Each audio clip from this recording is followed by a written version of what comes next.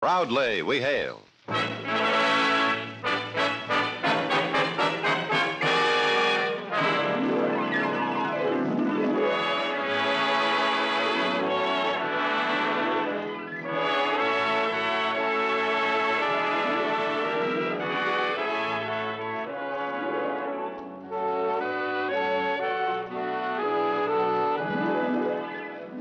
From New York City, where the American stage begins, here is another program with a cast of outstanding players. Public service time has been made available by this station to bring you this story, as proudly we hail the United States Army.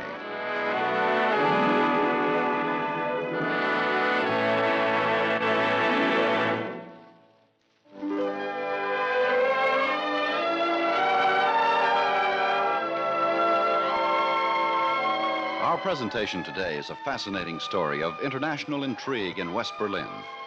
It's called the 10-Mark Note and involves two American military investigators and their attempts to break up a ring of communist counterfeiters. Our first act curtain will rise in just a moment, but first... Did you know that you can get ahead, enjoy your work, have security, and a steady job, all when you enlist in the United States Army? Why, you'll get your first promotion when you've been in only a few months. There's a wide variety of jobs available. But most important, you'll be helping to preserve the national security of our country. Why don't you check at your local recruiting office and let them tell you how you can make the most of your life in the United States Army. And now your United States Army presents the Proudly We Hail production, the 10-Mark Note.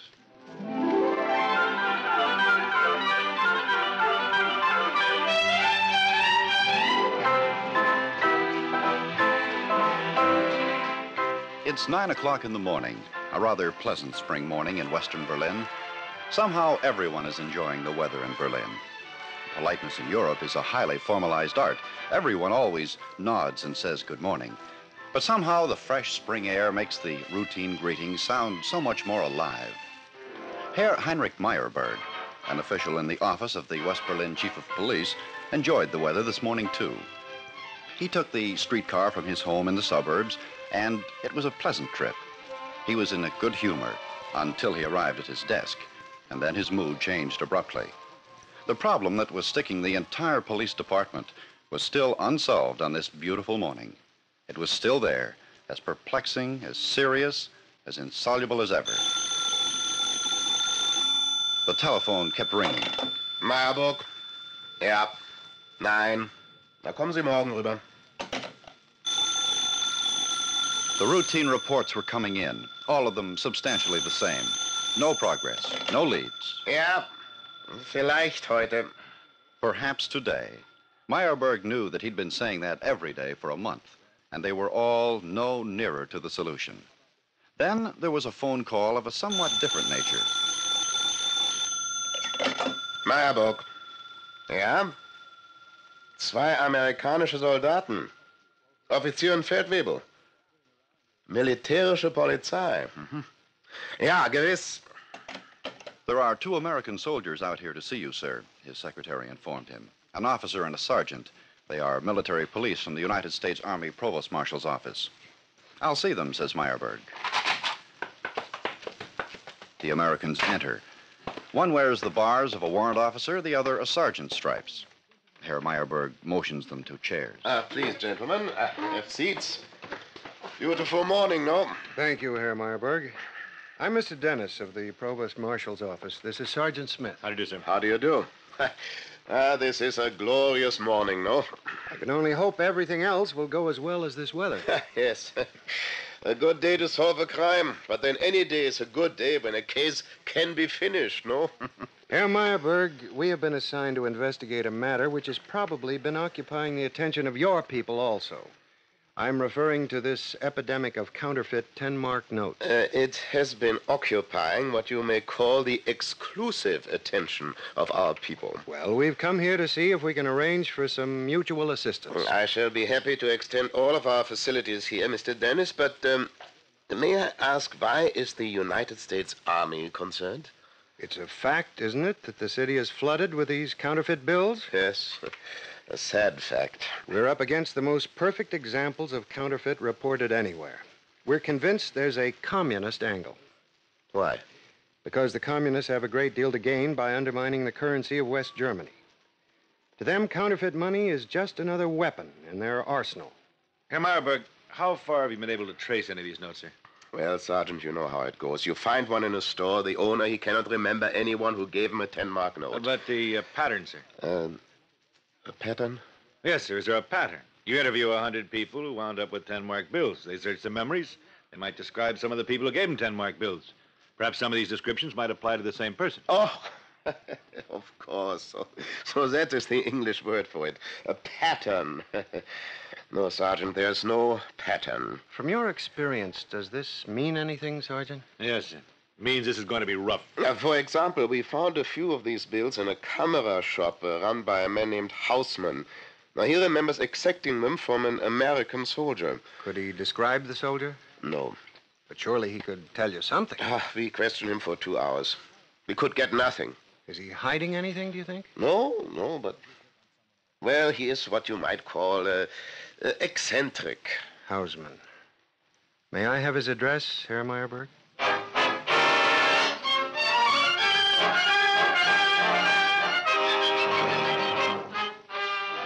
Warrant Officer Dennis and Sergeant Smith got in their Jeep and threaded their way through the crowded West Berlin traffic. The Jeep slowed and came to a stop near a busy corner. They dismounted and walked to the entrance of a shop. Across the window in large Gothic script was the legend, Erich Hausmann, Photographic Specialties.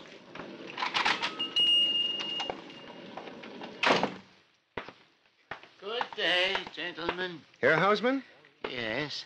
We're cooperating with the civilian police about this matter of the 10-mark notes. Ah, so, yes. Well, I told the police all I knew. Some of these counterfeit bills were found in your shop. Yes, but I know nothing. You said you remember taking some 10-mark notes from an American soldier. Soldier? Perhaps I can remember her face. Now, just wait, Herr Hausmann. I'm talking about an American soldier. What are you talking about? The soldier. But you said her face. Well, naturally. She was a woman. A woman soldier? A what? Herr Hausmann, have you been withholding information from the civilian police? You said a soldier. Why didn't you tell them it was a woman soldier? Please.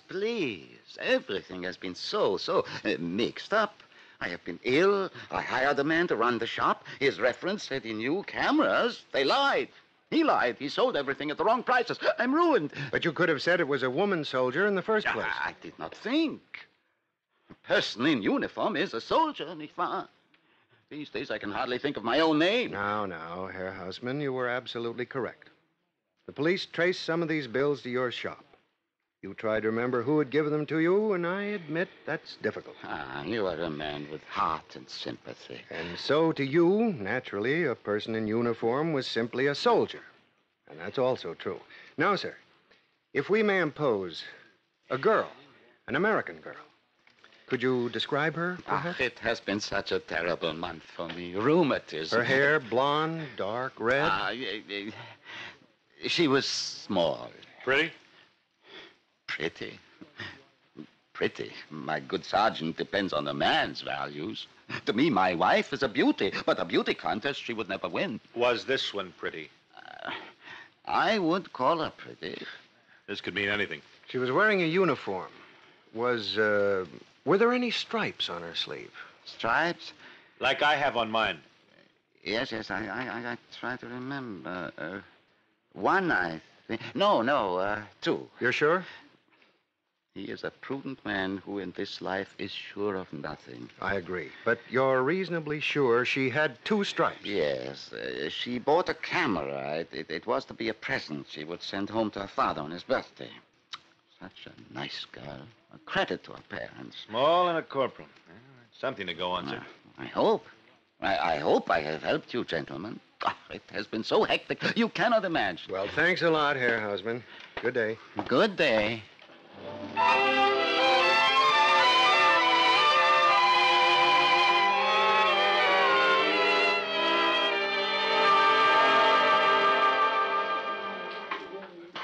Excuse me, miss. What?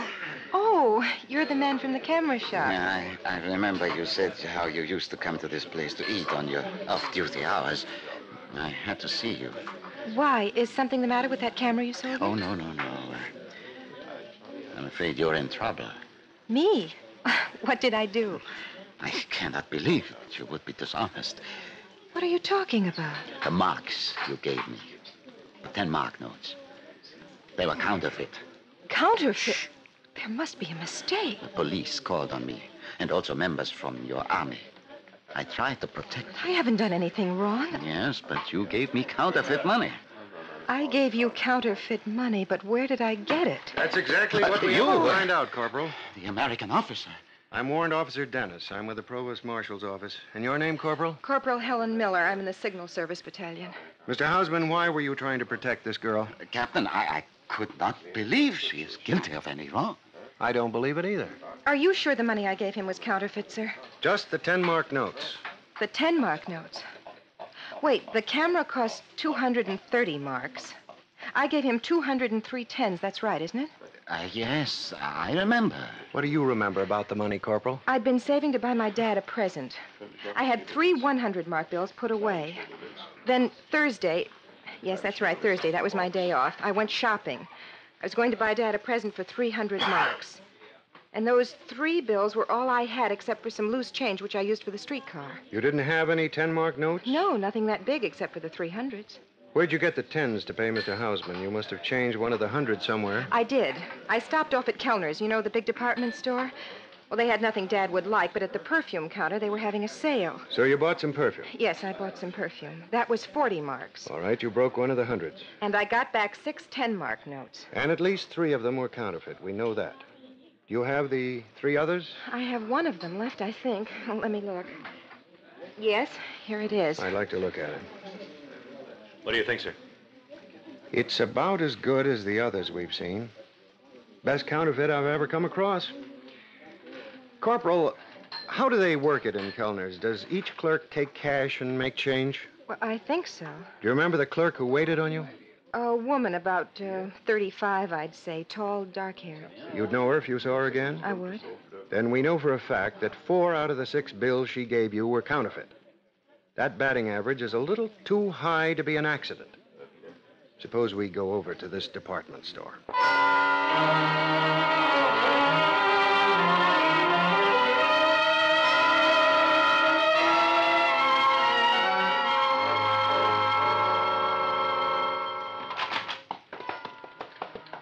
What may I do for you? I'm Warrant Officer Dennis, United States Army.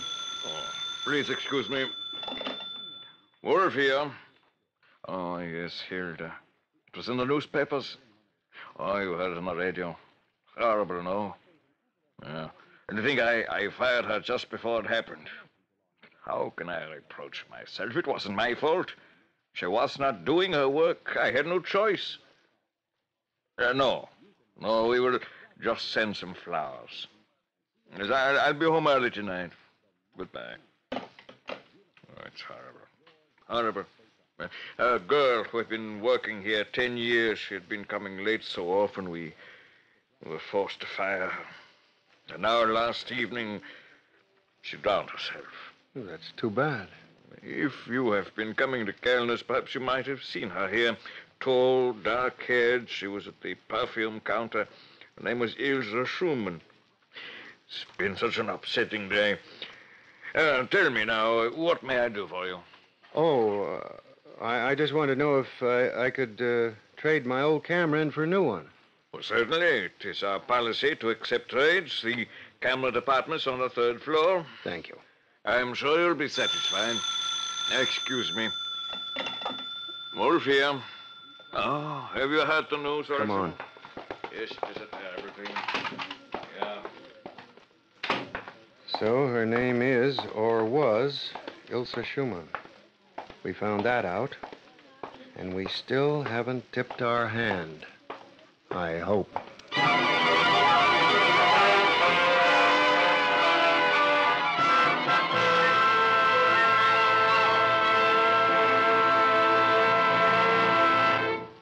You are listening to the proudly we hail production, The 10-Mark Note. We'll return in just a moment for the second act. Young man, be honest with yourself. Have you reached a standstill in life? Is each day just like any other? Are you worried about your future? And most important of all, are you feeling dissatisfied with yourself and your personal development?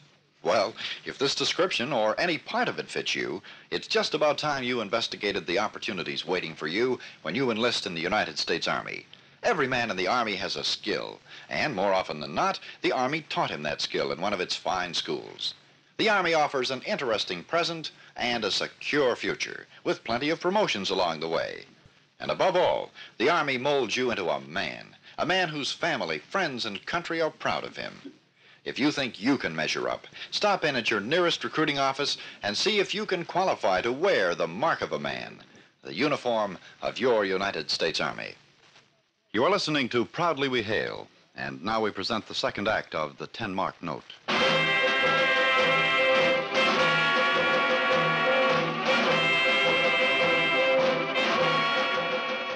With the death of Ilse Schumann, a promising lead evaporates, and Warrant Officer Dennis and Sergeant Smith are back exactly where they started. A week of investigation passes with no tangible results. Hoping that the civilian police may have turned up a lead, Mr. Dennis calls again on Herr Meyerberg. But that official is not able to offer any encouragement either. And it has reached the stage now where most people are talking about counterfeit money. Once people start to worry about their currency, we have already lost a battle to the Reds. I thought we had a lead, but it blew up in our faces. I know this Ilse Schumann girl must have been a passer, but she's dead. Suicide, eh? Doesn't sound right to me. I have spoken with our homicide people. I have conversed with our medical department. It's death by drowning. I've checked her friends. Actually, she had no close friends, just acquaintances. I could find no trace of underworld or communist association. It doesn't figure. We get a lead, we lose her. And we can't find out anything about her. Meyerberg. Yeah? Yeah. Your sergeant, he wishes to see you. They told me you were here, sir. Anything turn up, Sergeant? I don't know, sir. Just on a hunch, I started backtracking the places where she used to live. When she died, she was renting a room at the address Herr Meyerberg here gave us. Her landlady told me the address of the place she lived at before this one, so I went there. They gave me another old address. Okay, so I must have traced her to 15 different places. Did you find out anything? No, but I kept pitching. At not one of these places could I get at anybody who could tie her in with anything shady. Then, at the last place, I lost the trail. What do you mean? They gave me a previous address. Looks like you wore out a lot of good leather for nothing. Yeah, well, I was so mad at getting brought up short that way that I started all over again. More questions of the same people. Well, when I worked back to the 7th or 8th place, the landlady's husband happened to be home. He wasn't there the first time. It seems he used to be the janitor until he married the dame who owned the building. Good for him. Now, I was asking about a girl who used to live in the building some 10, 12 years ago, Ilse Schumann. He remembered her all right. Yeah? It was an old apartment building, and this janitor was one of those guys who sees everything, hears everything, knows everything, and he tells everything. Ilse Schumann, she had a 2-room apartment, and while she was living here, she got married, and she kept the apartment because her husband was a soldier in the German army. He got killed later. But the important thing is this guy's name. It was Hausmann, Franz Hausmann. Hausmann? Yeah. So that rang a bell right off. I managed to throw in a question. I found out that he was the son of this old man Hausmann who runs a camera shop. Hausmann. That's where we started. That was our first lead. And now it turns out that this Hausmann is the father-in-law of the girl who either conveniently died or was murdered. But that's what I don't understand. Hausmann cooperated with us. He gave us the break that set up our own Corporal Helen Miller. She could have led us to Ilse Schumann. And now the only thing we can find out about Ilse Schumann is she was married to Hausmann's own son. Keep talking, Sergeant. What else did this gold mine of information give you? Oh, sir, if you got all day to listen, this guy kept bending my ear. He wouldn't let me go. For instance, about the son. What did the janitor say about him? He was an artist. An artist? Wait a minute. Hold it now. Wherever you have counterfeit money, you have to have an artist to engrave the plates. But, Mr. Dennis, according to what Sergeant Smith learned, the son was killed. That's what the janitor said, sir. Killed in action. This is either the lead that breaks this ball game wide open, or it's nothing. If Hausmann's son was killed... Why do you say if, Mr. Dennis? If he was killed, then the information had to be on a casualty list. There has to be a record of it. Yes, there must be. Then I have to see that record.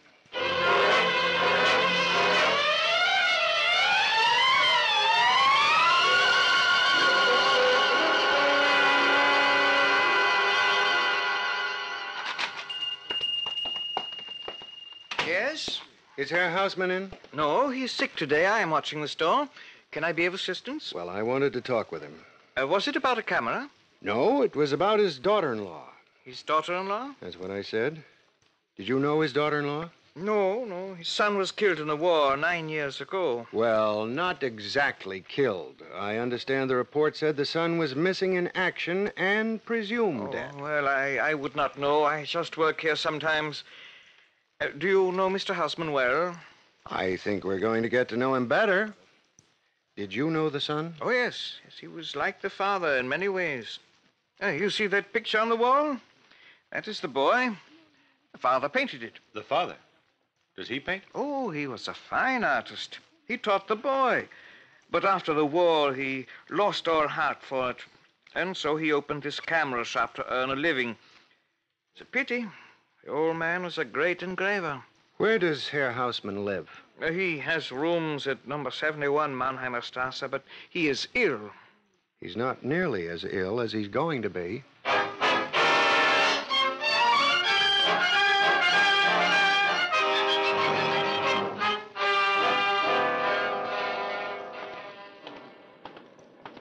Yes, Mr. Dennis, I think we have enough evidence to arrest Mr. Hausmann on suspicion, at least. Well, he hasn't been at the store for several days. He may be here in his house. Well, let's go in then. We may have difficulty getting in to see him. Actually, it would be best if we are forced to make an entry to have the civilian authorities along. Well, I am here with you. This is number 71. Let's go in. It should be upstairs. We may not have any trouble at all, but have your 45 ready just in case. All right, sir.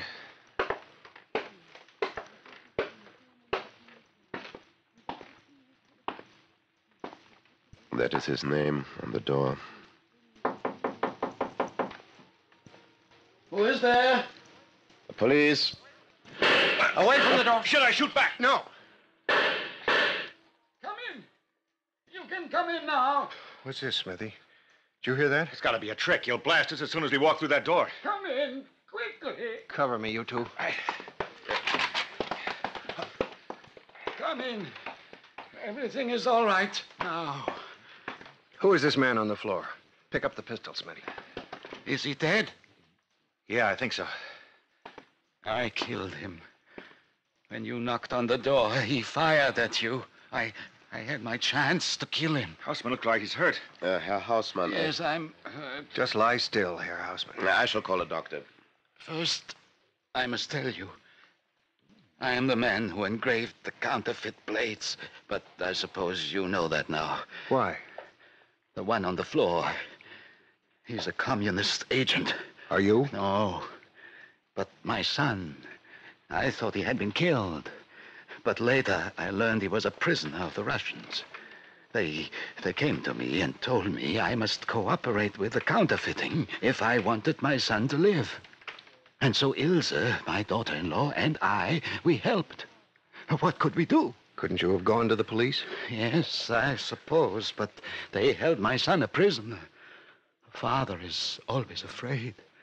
You can understand my position, no? But you gave us the name of our whack corporal who started us off on the trail. Why? Because I wanted this to be stopped in such a way that the communists could not blame me and punish my son. Was your daughter-in-law murdered? Yes. You see, we both were forced to help, but we tried to sabotage the communists at the same time. She passed the money badly, gave away too many counterfeit bills at the same time. Funny, no? When a man does something wrong and does not want to be caught, the police always catch him. Here, we wished to be caught, but nothing happened. Why was she murdered? We received a letter smuggled to us from a fellow prisoner of my son. He said, my boy died of illness. Oh. Well, then they no longer had a whip to hold over you. They tried. Ilse was on her way to the police when this one here on the floor and some of his friends stopped her. They were keeping me a prisoner. I was confined here to my rooms. You've got their names and everything else we might want to know about them? Yes, I can tell you everything. You just rest quietly now, Herr Hausmann. You'll be able to tell everything to Army intelligence.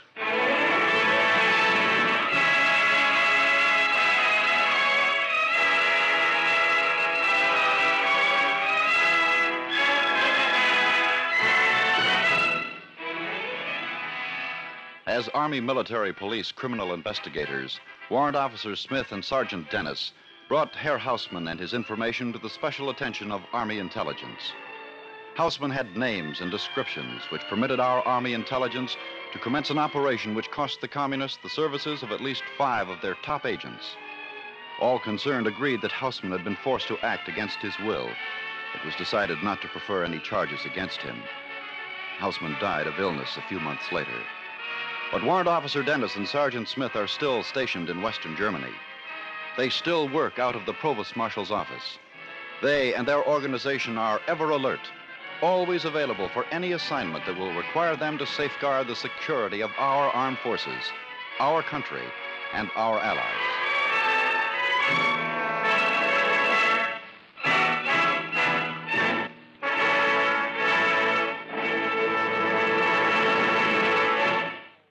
It shall not happen here.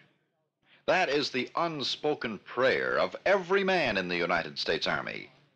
That is the unspoken reason for our growing military might. But the time has come to speak. The time has come to tell of that small phrase, those 5 words, it shall not happen here. Let us speak only to those young men of America who have not taken pause to think. Let's shout it in a voice that will reach into every city and village across the length and breadth of this great land. Young men, you are needed. You are needed to help preserve the peace. You are needed to serve in the United States Army, to ensure for your loved ones that it shall not happen here. And while you serve, you'll be building a rewarding career for yourself. Everyone who wears the uniform of the United States Army is sharing in a service that is vital to our country. To each belongs the individual dignity which has characterized Army careers since the birth of our nation. In the Army, opportunity is open to all on an equal basis, affording its young members of today a chance to become technical specialists, instructors, leaders of tomorrow. You are urged to visit your local United States Army recruiting station at your earliest opportunity and ask about the technical careers in the United States Army. Remember, the need is urgent.